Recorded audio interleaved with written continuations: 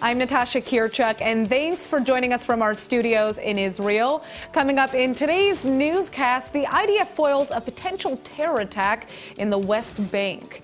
Israel is demanding that Poland fix a controversial new Holocaust bill.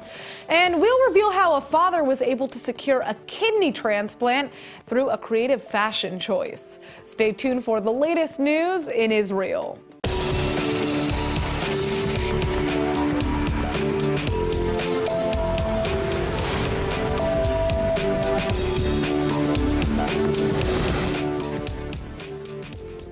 The IDF has just halted what could have been a potentially deadly terror attack on Jewish homes in the West Bank. 2 Palestinian suspects were busted attempting to sneak into the Itamar community wearing what appeared to be IDF-style uniforms. One suspect was immediately detained at the scene, while the other managed to flee to the nearby Palestinian village of Beit Furik.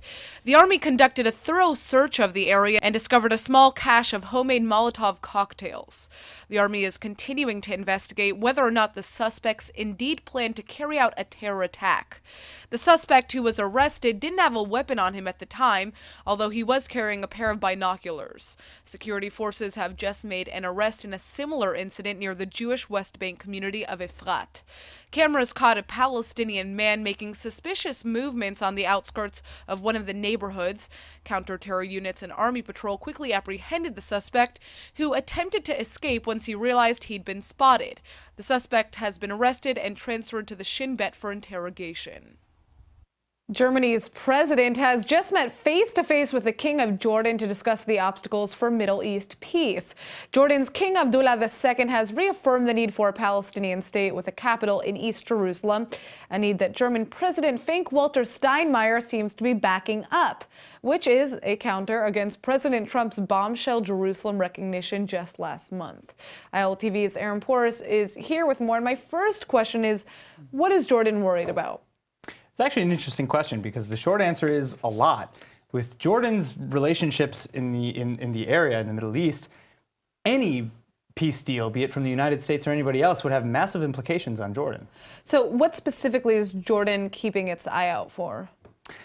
Specifically, at this point, they're looking at Trump and a United States peace deal, of course. According to Abdullah II, speaking to PM Hariri from Lebanon over this past weekend at the World Economic Forum, he said that Trump does have a deal.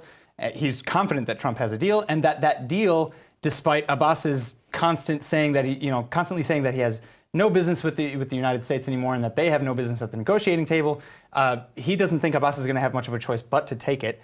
And beyond that, he's also worried about cuts to UNRWA and how that might affect the Palestinian crisis in Jordan and Lebanon as well.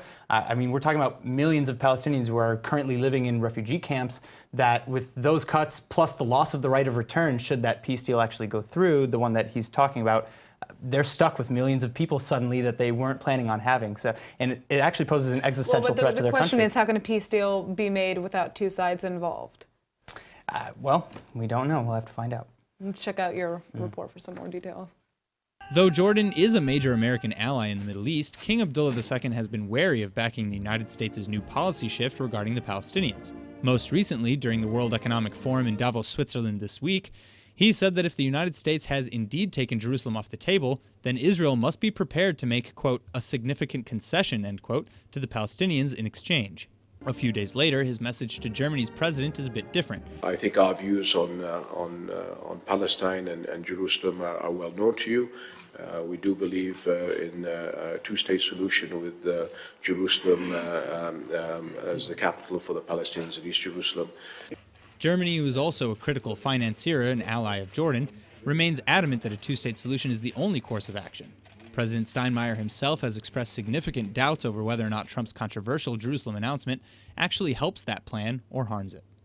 You were mentioning the regional situation, not only concerning the relation between Palestine and Israel, but also with regard to the future status of Jerusalem. I think this will be an issue in our exchange today.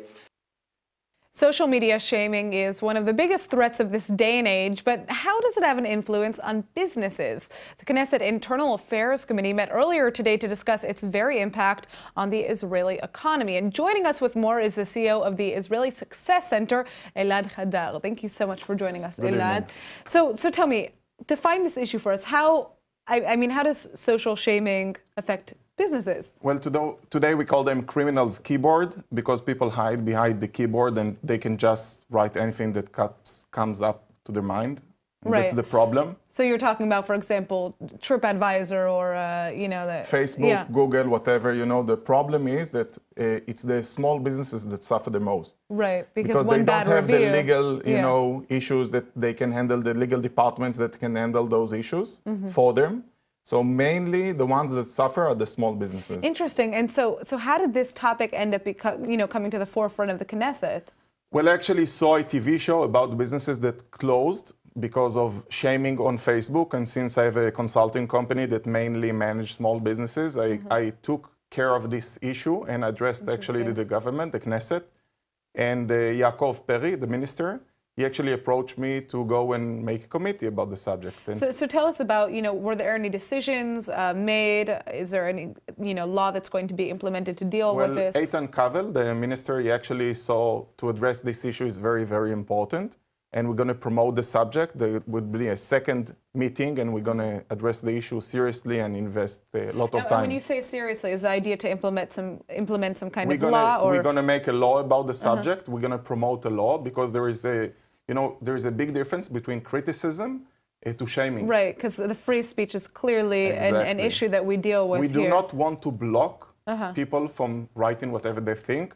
But there is a difference between that and to damaging some people's work. Interesting.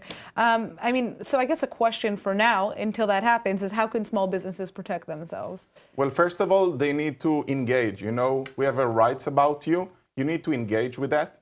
And you need to follow the social media because you need to take it when it's still early and somebody just wrote about it. But first of all, just give a good service so you will not have any reason to complaints. Well, yeah, that's always a hope that just doing your work well will result in good reviews, right? But unfortunately, the internet is often anonymous. All right, thank you, my friend, for joining us, Elad Hadar. Thank you.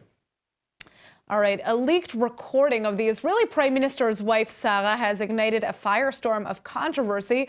Though the tape appears to echo past allegations and lawsuits accusing Sarah Netanyahu of abusing employees at the Prime Minister's residence, the Israeli leader says the tape is nothing short of a full-out media witch hunt that is targeting his entire family. Sarah Netanyahu can be heard on the tape apparently enraged over a gossip column that didn't point out her status as a certified psychologist.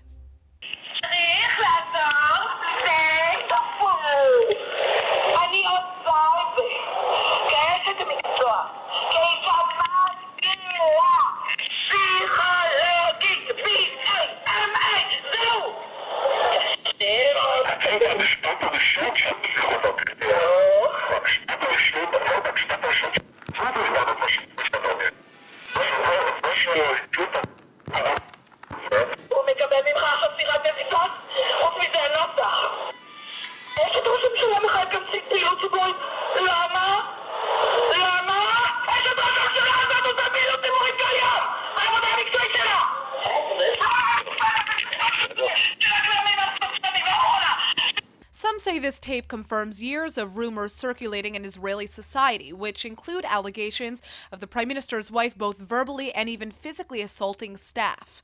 Numerous former employees have filed lawsuits against Sarah Netanyahu along these grounds, with 2 former employees winning against her in 2016. This comes mere weeks after media published an incriminating recording made of the Prime Minister's son Yair, 25 at the time, allegedly during a rowdy night out to strip clubs. That's why Netanyahu says the recordings are merely more of the same media witch hunt. שאם הייתם מביאים הקלטה של אישה אחרת, או של משפחה אחרת, לתקשורת, התקשורת הייתה אומרת, עזוב, אנחנו לא מפרסמים את זה, זה פרטי. אבל כשמדובר במשפחה שלי, ברעייתי, בילדיי, הכל מותר. מתירים את דמם. התקשורת מחבקת את המקליטים והמקליטות הללו, ומציגה אותם גיבורים גדולים, אבל הם לא גיבורים. והם רומסים זכות בסיסית שיש לכל אדם, הזכות לפרטיות. Latest polls out of the United States suggest that while Republican support of Israel remains strong, Democratic numbers may be waning, specifically in its frustration of Netanyahu and his right-wing government. But here in Israel, tapes like these sometimes only play like practical jokes. Cruel for some, but for others, not cruel enough.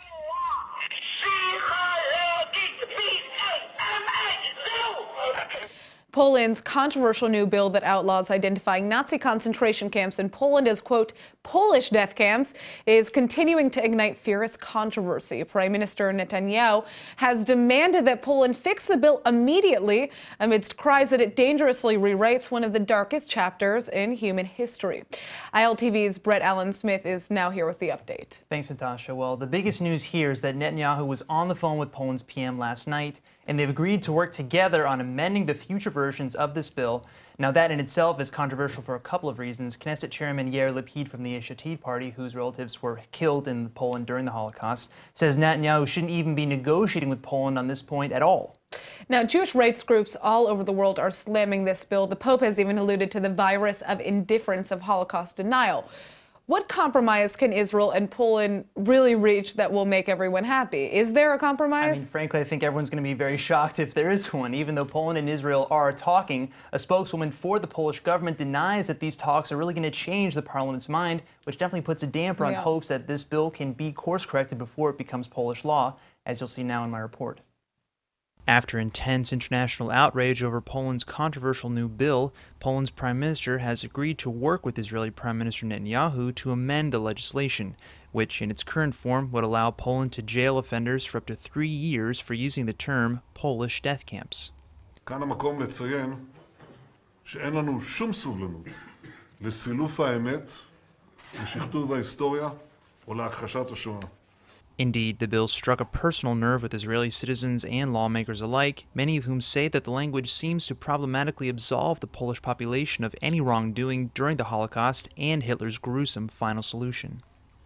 The truth is that many nations, including Poles, many Poles were engaged in helping the Nazis murder Jews, in handing them over to the Nazi authorities, and in murdering Jews themselves. My own family was annihilated in the Holocaust.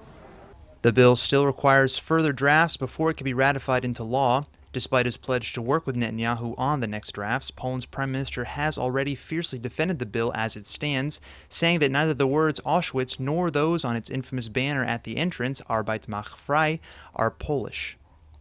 If I am to just to make a short statement, it would be to underscore that the intent of the law by no means is not to whitewash the history. It is to safeguard it, to safeguard the truth about the Holocaust, and to prevent its distortion. This bill arrived less than 24 hours before the world commemorated Holocaust Memorial Day at the gates of Auschwitz in Poland, no less. For some, this timing, as well as its objective, marks a troubling sign of things still to come. Now, here's something unusual. An Israeli singer and songwriter is competing to perform in the Eurovision, but no, not for Israel, instead for Romania. Here's a look at his song entry, which has already made it into the finals.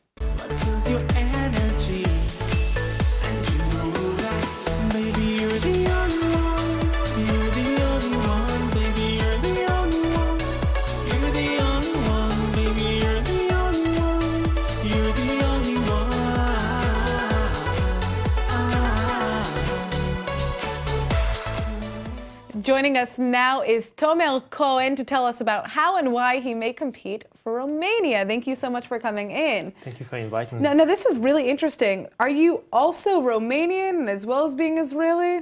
No, 100% Israeli. 100% Israeli. So how did you end up competing or trying to compete for Romania? I sent the song to the committee of Romanians Eurovision, and they said to me after 2 hours, just come to Romania in two hours and start all the process. Really? And so they're opening their doors to non-Romanian singers, which is kind of unheard of in the Eurovision, right? Yeah, it's for the first time. For the first time. Yeah, they open the gates for non-Romanians. Which is really exciting because that gives you an opportunity. Now, I guess the question is, did you try to represent Israel? I mean, what would it mean for you to represent Romania as an Israeli?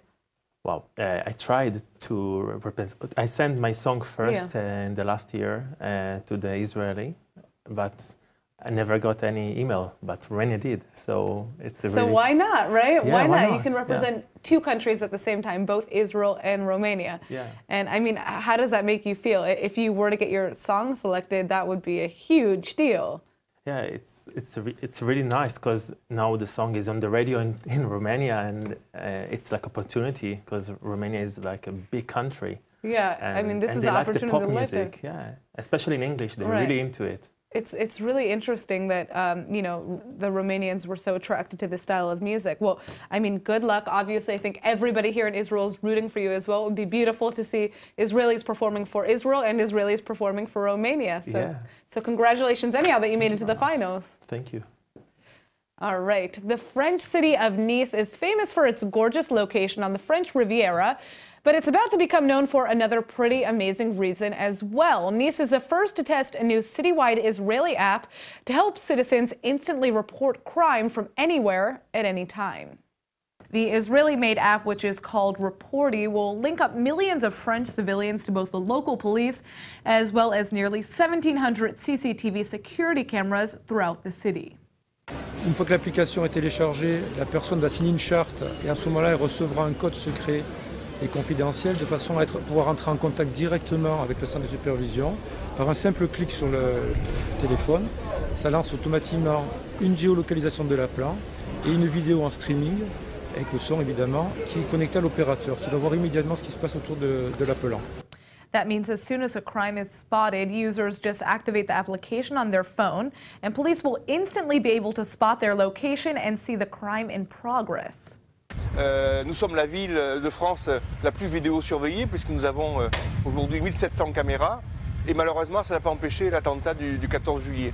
Donc depuis, je pense que la sensibilité de Christian Estrosi par rapport à ces questions s'est encore exacerbée et donc le résultat, c'est cette application qu'il a été chercher en Israël dans la start-up d'Ehud Barak. The luxurious city of Nice is frequently targeted for all kinds of crimes, so local police are very hopeful that Reporty might help them with the overload. Elle a pour but, cette application, de nous aider à gérer les appels téléphoniques que nous recevons au centre de supervision, c'est-à-dire on gère quand même 75 000 appels téléphoniques par an. Et ces appels téléphoniques, la difficulté pour nous, c'est souvent de savoir la position des appelants pour pouvoir diriger les équipages dessus et puis avoir des informations les plus précises possibles. An Israeli app fighting crime in Nice, that's pretty nice if you ask us. All right, a newborn Syrian refugee has just been airlifted from an Israeli hospital, but this time for a very, very happy reason. Israeli doctors have corrected a serious congenital heart defect, meaning the baby should hopefully live a long and healthy life. The infant was born to Syrian refugees in Cyprus back in December, but just days after his birth, he was flown to Israel for critical treatment. Israel's Ministry of Foreign Affairs coordinated with the Cyprus Ministry of Health to bring the sick baby over to the country for surgery. And Israeli Interior Minister Ali Aderi was quick to allow the infant and its father to enter Israel.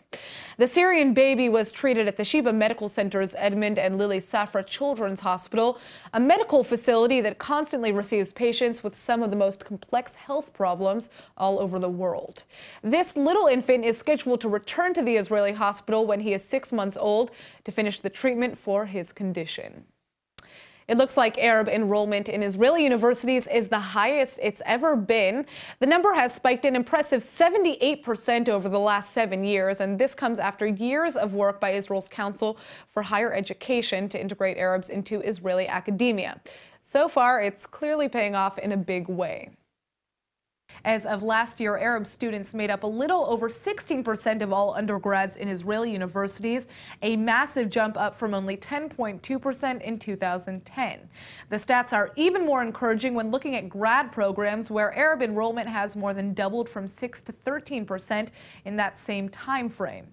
Integrating Arab students into Israeli higher education has been a long-time priority for the government. The Knesset's already pumped nearly $88 million into this program since 2012. Given these awesome statistics, it's no wonder they're extending a new batch of funding until 2022, greenlighting a total budget upwards of $294 million. Enrollment numbers for Bedouins in the country are still down, however, but that's why the council has also just approved a new 5-year plan similar to the one that boosted Arab enrollment to hopefully bring Bedouin students to the school desk as well. Everybody loves going on vacation, but let's be honest, it gets stressful when you start factoring in all of the cost, flights, food, and of course, hotels. Well, one Israeli company called Casa Versa is offering a totally different solution for housing when you travel abroad. And joining us now is Yariv Gilad, the founder and CEO. Hello. Hello, Natasha. All right, so you offer house swapping. Tell us about how this works. Absolutely. Casa Versa is a home swapping service. It offers a platform for people all over the world wanting to go on vacation, and it enables them to swap their houses and get rid of the accommodation bill entirely. This enables them to travel much more often and stay much longer. So, and how do, how do how does the platform work? How are people able to find each other and be able to trust that they're going to a nice home, vice versa, that the person who's coming to their home isn't going to touch their stuff, Right. So it's very simple, it's not very different from a dating site. Yeah. Like you go online, you search for something that appeals to you. You build trust gradually. You start chatting with the person, you build your own profile, you have a look at their reviews. Yeah. You start chatting to them, you coordinate a video conference call, and you see. So you're really able to kind of gauge if this is somebody that you're comfortable with making this switch with. So yes, the key aspect is trust, right? How to build trust between. Well, that's why I wanted to ask you, Yeah. what makes this platform different from other house swapping platforms? Right. Because this does exist. Absolutely, absolutely. Home exchange has been around for 60 years. Okay. So how are we different from other websites? Well, first of all, we're completely free. There's absolutely no cost involved in using So how much money are you Casa Versa. saving using your platform? Well, on average, we save more than $4,000 a family on a typical family vacation. That's unbelievable. Yes. And that enables people to triple their time on vacation and stay twice as much. Most people stay twice as much. That's beautiful. Yeah. Well, I mean, I think that's enough of a reason for people to want to use your platform. Yariv, thank you so much for joining us and telling us about this. Thank you. Thank you for having me. All right, it looks like fashion may have more of an impact than we previously thought. A father of 5 who visited Disney World wearing a t-shirt that said "in need of kidney" has just received a life-saving transplant from a stranger. Talk about a slick wardrobe decision. All jokes aside, the Jewish father of 5, Robert Leibowitz, had been waiting for a new kidney for decades. The 60-year-old works in advertising, and using his background, he came up with the idea to create a t-shirt asking for help that he could wear on every day of his family vacation to Disney World. The shirt listed his blood type and a phone number to call to provide assistance.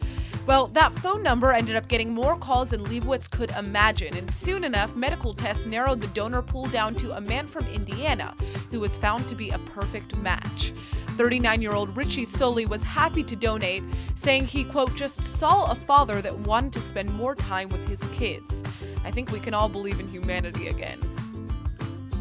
And now for our Hebrew word of the day. One Jewish dad has just made a fashion choice that literally saved his life with a kidney transplant. So today we're talking about the kilya, aka your kidney. Well, as we all know, the kilya or kidney is so important that you're born with a backup. Yep, typically everyone's born with 2 working kilyot or kidneys. But did you know that if you're only born with 1 kilya, it'll grow twice as big and weigh the same as if you had 2? The truth is, you actually don't need that extra kilya. 1 is usually enough to do the trick, but drink lots of water and take care of those kilyot. More blood flows through your kilya in a day than even your brain or your liver. All right, let's go ahead and take a look at the weather forecast on that note. Tonight should be partly cloudy to cloudy with local showers in the north and center and a low of roughly 47 or 8 degrees Celsius. Tomorrow is expected to be partly cloudy with little to no change in temperatures and a high of about 63 or 70 degrees Celsius. All right, that's it for today's news. Today's exchange rate is 3.4 shekels to the American dollar. Remember to sign up for our daily newsletter at iltv.tv, and don't forget to follow us on Facebook at Israel English News and on Twitter at ILTV News. I'm Natasha Kirchak, and thanks for watching.